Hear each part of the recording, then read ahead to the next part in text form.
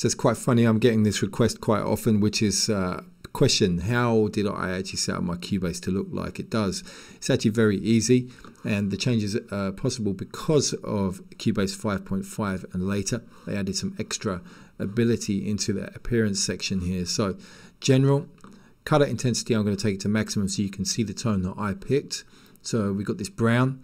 You can shift through the different tones available, lots of different color options there, and then you can choose the intensity for yourselves.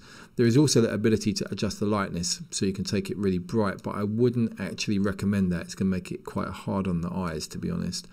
So I'm going to take it back to where I was at the beginning. You can also adjust the button brightness, so you can see that here, but I wanted to go for something quite muted as well. So once you've done that, you've got to click OK, and you're going to have to reboot Cubase. Okay, so I'm not going to do that now. The other thing that I've done is I've customized my meters.